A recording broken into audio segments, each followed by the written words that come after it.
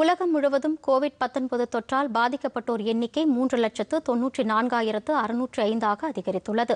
நேற்று மாலை நிலவரப்படி உலகம் முழுவதும் கோவிட்-19 பாதிப்பால் உயிரிழந்தோர் எண்ணிக்கை 17,605 உயர்ந்துள்ளது. ஸ்பெயின் நாட்டில் கடந்த 24 மணி நேரத்தில் 514 பேர் உயிரிழந்துள்ளனர்.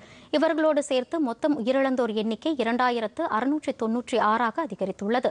பாதிக்கப்பட்டவர்களின் எண்ணிக்கை 39,673 அதிகரித்துள்ளது.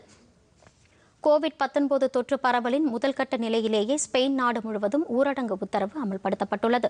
மருத்துவம் உள்ளிட்ட பல்வேறு உதவிகளுக்கும் ராணுவம் மூலம் சர்வதேச உதவியை அந்நாடு நாடியுள்ளது. இதற்கிடையே இத்தாலியில் கோவிட்-19 பாதிப்பின் வேகம் குறையத் தொடங்கியுள்ளதாக அந்நாட்டு அதிகாரிகள் தெரிவித்துள்ளனர். திங்கட்கிழமை மட்டும் அந்நாட்டில் 601 பேர் உயிரிழந்துள்ளனர். கடந்த பிப்ரவரி 21ஆம் தேதியிலிருந்து தற்போது வரையிலான காலகட்டத்தில் இதுவே மிக குறைவான உயிரிழப்பு என்று அதிகாரிகள் தெரிவித்துள்ளனர். இத்தாலி கடுமையாக பாதிக்கப்பட்டதை அடுத்து ஐரோப்பிய நாடுகள் முன்னெச்சரிக்கை நடவடிக்கைகளை தீவிரமாக முடுக்கிவிடப்பட்டுள்ளன.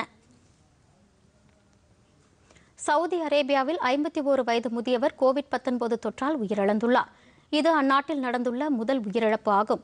அங்கு 767 பேர் பாதிக்கப்பட்டுள்ளனர்.